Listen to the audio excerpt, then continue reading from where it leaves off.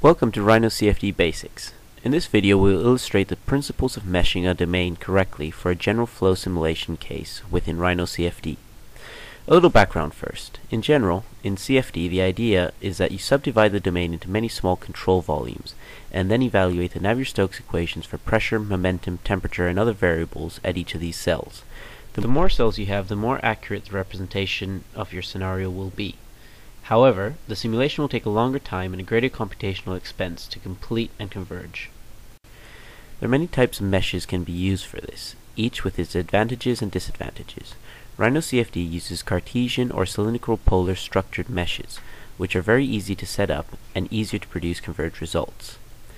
RhinoCFD uses an immersed boundary method called parcel that automatically detects what part of the cell is solid and what part is fluid, and applies a correct boundary condition to the relevant part of the cell. This means that you don't need to spend hours correctly defining the mesh so that it perfectly fits your geometry. Just ensure that you have enough cells in the region and let RhinoCFD do the hard work. Setting up a good mesh in RhinoCFD is very easy. First, we click on the Z button to display a plan view of our mesh. Note that it has already been created, we simply need to refine it. Clicking on the X or the Y meshes will display a different view of the same mesh. We can see that the domain has been split into regions, which are separated by the orange lines. These regions are numbered from 1 onwards in all 3 directions, with region 1 being the closest to the origin of axis. The first step is to identify our main area of interest. In this case, we are modeling free surface flow past a boat hull.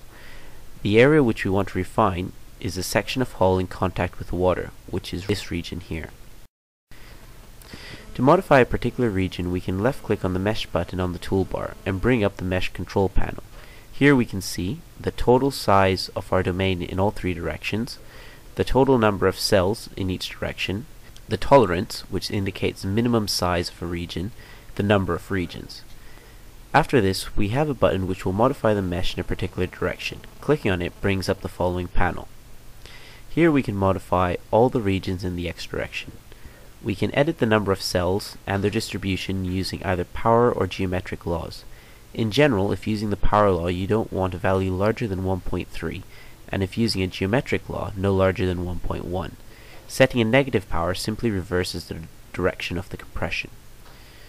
Looking at the length of the regions, I can say that I want 18 cells in region 1 and 56 and 52 in the regions 2 and 3.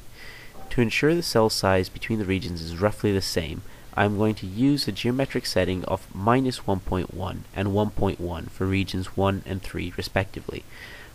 A rule of thumb is that a cell should be no more than 50% bigger or smaller than the cell next to it. We can now click OK and do the same for the other directions, and we're good to go.